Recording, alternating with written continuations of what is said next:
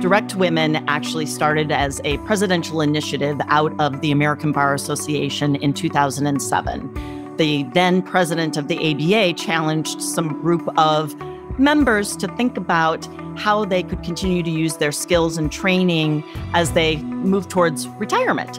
And so a group of women corporate lawyers thought about this question and said, well, we've been advising corporate boards our entire careers. We know it makes an excellent director, and we would be excellent directors. And so thus, DirectWomen was formed and our annual Board Institute was started. In terms of the question about why now, the same as then. Over the past 17 years, there have been increasing scrutiny and pressure for companies to increase the diversity on their boards.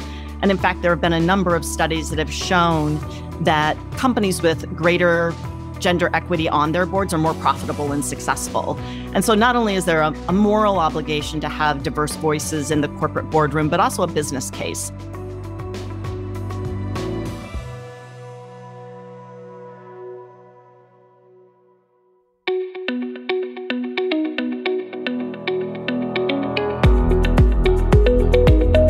This is Associations Thrive, the podcast celebrating successful associations and their leaders. I'm your host, Joanna Pineda, CEO and Chief Troublemaker at Matrix Group International. Listen in as top association executives tell all, revealing the creative and innovative ways they're increasing membership, generating revenue, nurturing engagement, and reimagining their organizations. By the way, if you've launched a new initiative, created new member services, or updated your governance structure and are seeing great results, I want to hear your story, and so do my listeners. I'd love to have you as a guest. Go to podcast.matrixgroup.net and apply to be on Associations Thrive. Now let's dive into this week's show. Today, I'm speaking with Shawn Kaminski, Executive Director of DirectWomen. Shawn, welcome to the show. Thank you, Joanna. Shawn, tell us about DirectWomen. DirectWomen is a nonprofit organization with a mission to increase the representation of women lawyers on corporate boards. And the primary way that we fulfill our mission is through our annual Board Institute, where we select 16 to 20 women each year and position them for board service. We also serve as a resource for companies that are seeking diverse directors. Why is this important? Why does the organization exist? Why do we want to increase women representation on corporate boards? I'll tell you kind of our founder's story to start. DirectWomen actually started as a presidential initiative out of the American Bar Association in 2007. The then president of the ABA challenged some group of members to think about how they could continue to use their skills and training as they move towards retirement. And so a group of women corporate lawyers thought about this question and said, well, we've been advising corporate boards our entire careers. We know it makes an excellent director, and we would be excellent directors. And so thus, DirectWomen was formed and our annual Board Institute was started. In terms of the question about why now, the same as then. Over the past 17 years, there have been increasing scrutiny and pressure for companies to increase the diversity on their boards. And in fact, there have been a number of studies that have shown that companies with greater gender equity on their boards are more profitable and successful. And so not only is there a moral obligation to have diverse voices in the corporate boardroom, but also a business case. So DirectWomen really has been at the forefront of the board diversity space, and we really work to make sure that there is a great pipeline of women lawyers ready to serve on corporate boards.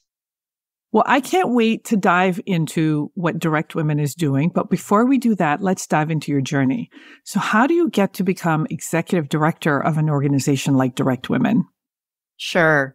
I've been in nonprofit management my entire career. I actually started at the American Bar Association right out of college. I was hired as a temporary worker, but I stayed there for 25 years in a variety of roles.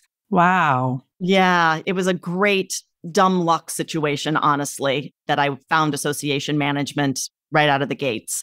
But my final role with the ABA was as the director of the Commission on Women in the Profession. So I left the ABA after 25 years in 2014 and moved to another bar association and was there for a few years when I was tapped by a volunteer leader that I had worked with at the commission, who was then serving as the chair of DirectWomen. And DirectWomen was looking for a new executive director because they were at a transition point and were looking to professionalize their staff and their operations. So my experience with the commission and my understanding of the challenges that women lawyers experience in the practice of law, along with my nonprofit management skills, ended up being a really good fit for the organization and for me.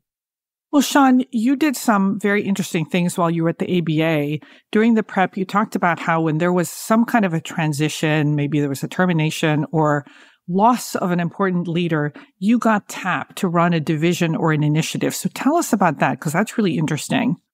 Yes. So again, since I was at the ABA for a long time and worked with a lot of different departments, there were 4 different occasions where I was asked to step in when there was a transition. Either the staff person left at kind of a critical moment in time, or they had to be fired.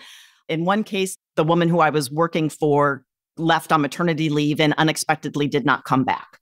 So all of those created opportunities for a gap in leadership. And when I was tapped to fill those roles, one of the things I really learned was that you have to come in and demonstrate that you're in charge of the situation and show that you're confident and can lead them during this challenging time. Because there's obviously a lot of anxiety, both on the staff side of the equation and in the volunteer side. And so it really is the role of the interim leader to help take the anxiety down and engage with the leadership and the staff frequently so that you can really understand what's brewing underneath the surface. It might not be obvious at first, and to do a bit of triage to determine what needs to be addressed and when. I also learned that doing that role, sometimes you're called upon to do a little bit of the dirty work that is hard to do when you are the permanent staff person, such as addressing underperforming staff or maybe a rogue volunteer. And I like to think that my job in that role was to steady the ship and get everybody rowing in the same direction so that there was a positive environment for the new CEO or leader to step into. And I really did find that having had those experiences was really beneficial as I moved into my role with DirectWomen. Shawn, give us an example of something that you do to quell the fear. Because there's just been a big transition. You've got people who are nervous. They have no idea what you're going to do. How do you tamp down the fear and get everybody moving in the same direction? Give us a couple tips. Well, I think that having really open communication, you have a full staff meeting right away where you get everybody in the room, you let everybody have an opportunity to share what their concerns are as a group, and then you hold individual meetings with as many of them as you can, or at least the key players that you need to have them with, because I think that you have to hear them. The old go on the listening tour strategy is a good one. You need to do the exact same thing with the executive committee or the board to make sure that you're really hearing what individuals are saying and then also hearing what they're saying to each other. There's a lot of connecting the dots between all of those different conversations that help you decide what your strategy is going to be for moving forward and making sure that you can communicate back to everybody what you're going to do and help ease their fears. Shawn, that's quite extraordinary. So you were working at the ABA, but there was a division within the ABA that needed some leadership. So did you leave your position and then came back to it? Or how were you managing all this? It sounds like you established quite the reputation for being a leader who could step in during times of crisis. Right. Yes. As I said, the first time that it occurred was because I was already working for the same department and my boss went on maternity leave and didn't come back. So it was a fairly natural, you're second in charge, now you're tapped to be in charge of this. But the other ones, I was working for a different department and I was asked to take on these other roles in addition to my current role. Oh, wow. So now you're wearing 2 hats. Correct. Amazing. Yeah, it was great. Transitioning from a giant organization like the ABA to DirectWomen, what's that like? Very different transition. Very different. I will say it was honestly pretty scary. You were leaving this really well-organized, well-supported organization where if you had an IT problem, you could call somebody. If you had a question about finances, you could call somebody, to the point where I had to be my own IT department. I was the chief financial officer.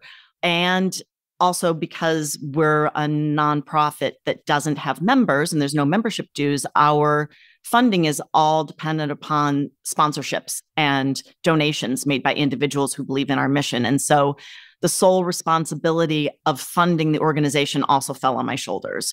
So I really did have to tell myself to be brave when I decided that I was going to take this job. I'm really glad I did, but it was a little nerve-wracking. How do you tell yourself to be brave? What do you do? What do you tell yourself? I literally would say to myself, be brave, be brave. And also, I had a lot of cheerleaders. I had a lot of people in my life who could say to me, Shawn, of course you can do this.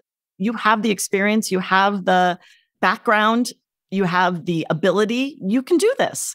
So I think having a good cheerleading section, both professionally and personally, helps a lot when you need to make those decisions about being brave and stepping outside of your comfort zone. Amazing. Well, let's turn to DirectWomen. You've got this really interesting three-pronged strategy. So tell us about that. Yeah, we are a niche organization and we really lean into that. And so everything we do has to directly relate back to fulfilling our mission to increase the representation of women lawyers.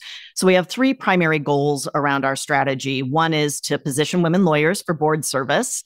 The other one is to raise awareness about the importance of board diversity and the value women lawyers bring to corporate boards. And then our final goal is to build a pipeline of women lawyers who are interested in corporate board service.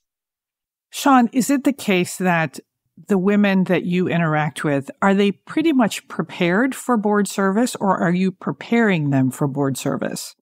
Great distinction, Joanna.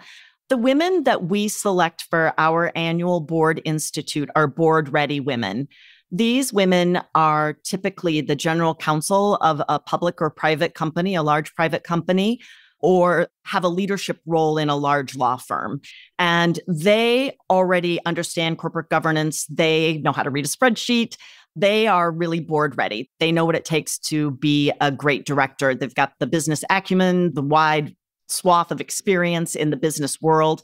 They're board ready. So we position them for board service. And by that, I mean, we help them reframe their experience as a lawyer to a business executive, because that's what they are. They're just not used to talking about themselves that way.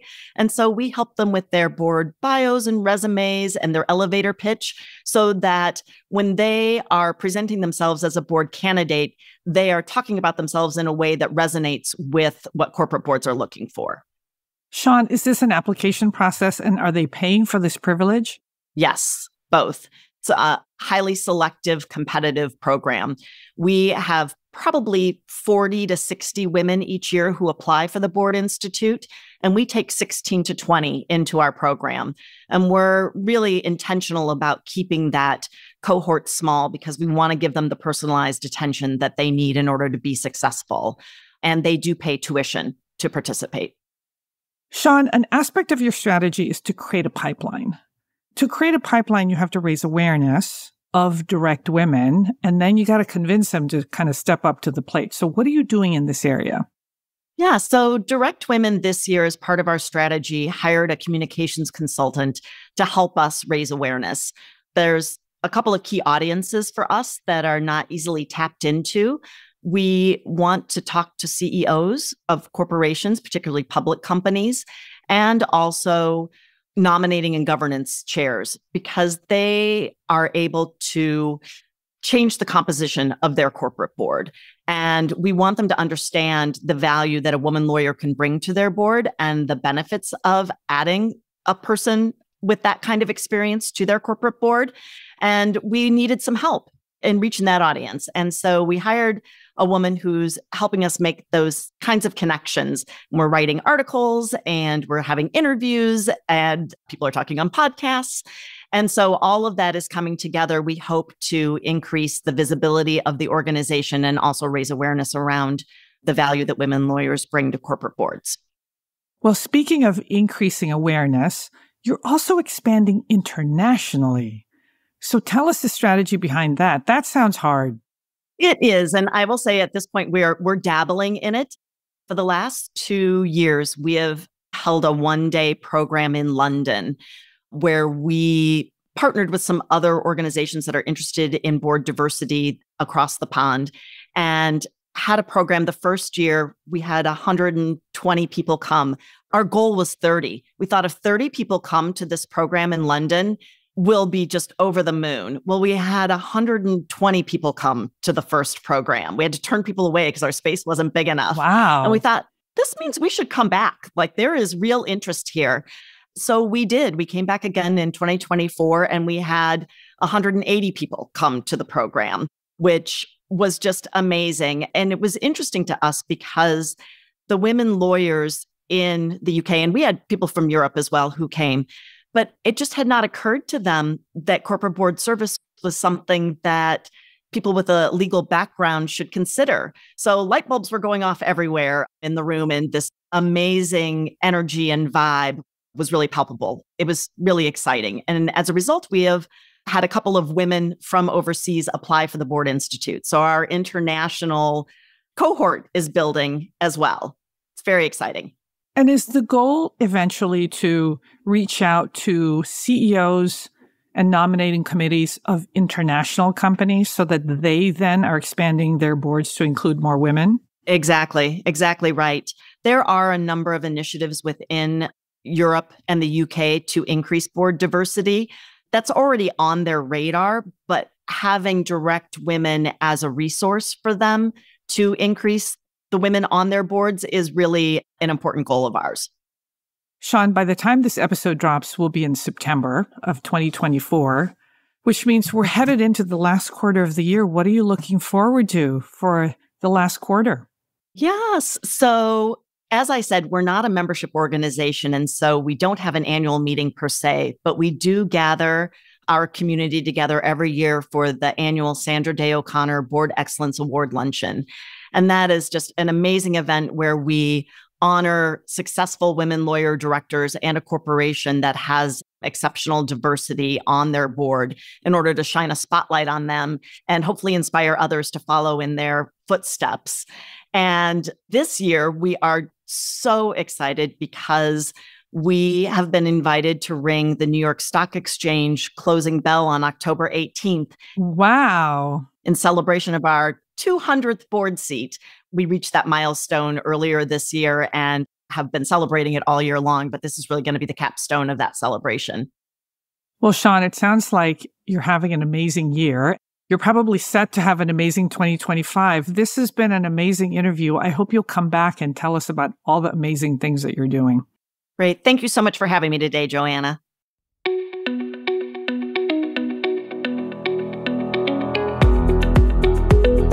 Thanks for listening to Associations Thrive. We're so glad to have you here. You know, my personal mission and the mission of my company, Matrix Group International, is to help associations and nonprofits increase membership, generate revenue, and thrive in the digital space. I want to hear stories of how your organization is thriving in today's challenging landscape. Please apply to be on my show by going to podcast.matrixgroup.net. By the way, do you need help with a digital initiative? Maybe it's a website redesign, a new membership database, or a hybrid meeting that you're planning. I'd love to connect with you. Please visit the Matrix Group website at matrixgroup.net. Thanks again for listening to this week's episode of Associations Thrive. Don't forget to subscribe to the show, leave a 5-star rating, post a comment, and share it with your colleagues and friends. Bye!